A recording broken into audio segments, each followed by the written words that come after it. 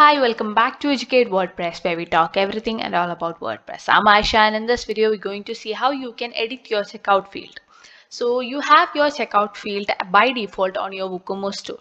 So this consists of first name, your last name, company name, country, region, and some all the basic shit. So if you want to add any new things or remove any of this checkout field, you can use this plugin, and by this plugin you can edit it, rearrange it, and also add additional values. So let's see how this is done. And before we get into the video, don't forget to subscribe, as we come up with videos on WooCommerce and WordPress every now and then to get your website performance up and top.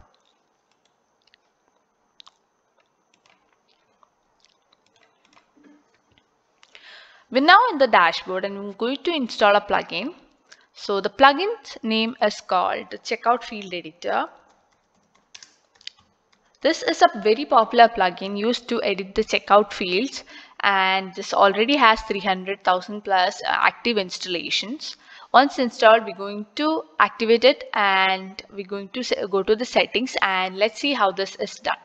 So for reference, I'm going to open my website as well, and here you can see my cart. So yeah, and if you proceed to the checkout, you can see all the details, all the default details that's here. So I'm going to go back and I'm going to go to settings. So here you can see all the fields that are available. Yes, there's a first name, there's a last name, there's a company name, country, region, whatever is here, you can see it listed out here. So if you want to remove a setting, which is I'm going to remove this billing company, I'm going to remove that. All you have to do is edit it, and then the enabled as ticked, you just have to remove that tick option. So you have to untick it and you can save and close. So once that is done, you can save the changes, and you can see here that the billing company is removed right now. I'm going to rearrange a few things as well. I'm going to rearrange the country. I'm going to rearrange the postcode so that the address comes first, then the postcode, then the city, then the state. All right, so that is done, and we have the state, country, and everything. So there is a billing phone.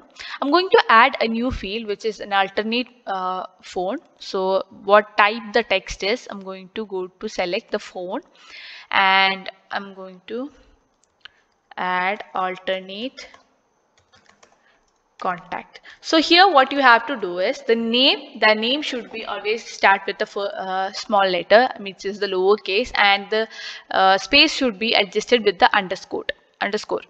So label is the name that should be displayed. So I'm going to write alternate contact number. Also, if there is any placeholder, you can add that as well. You can write it optional or anything like that. You can add that.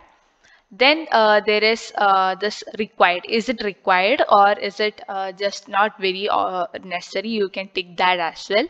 So since my contact is required, I'm going to save and close. So I didn't actually did my class validation. So validation is a phone. So a phone number is what it should be. So yeah, that's done. So if I save it and change, and you can see that the change will be updated. So there's my alternate contact number. It is being added. So if you also have a additional shipping field, as you can see, I have a shipping address. This is the billing address. There's a shipping address. You can just tick it as a ticket and also edit the shipping field from this option. So it's the same old procedure. You can add, remove, enable, disable, everything you can do. Then there is this additional field. As you can see here, there is an order notes. If you want to remove this, you can remove that. Otherwise, I'm going to add a new feature, which is gift. So additional gift wrapping. So this is going to be an external one. So you can tick it. You can. This is totally optional. I'm just going to show this the example. Gift wrapping. And I'm going to add a radio button. Since a radio button, you can also select, or a text area, you can choose whatever you want. I'm going to choose a radio, and this is on gift wrap, and the default value, if there is any default value, it should be yes or no, you can choose that. I'm going to choose 0. Here also the option values, whatever the values are, you can add it. If it's 0, it's no. I'm going to add one more, it's 1, then it is yes. So I'm going to save and change and save the changes. So here in the checkout field, when I update it, you can see there is a gift wrap. So this is right now required. You can also choose for the optional one also. So here you can see there is an optional button. For that you can just edit it from here, the required one, and save, close, and save changes. So upon doing that, the required option will be gone. It will be shown as optional. So this is a very simple plugin to edit the checkout field. It doesn't do much. It only do edit the checkout field, as the WooCommerce has a default checkout option, and this is a very good example, very good options for your WooCommerce store.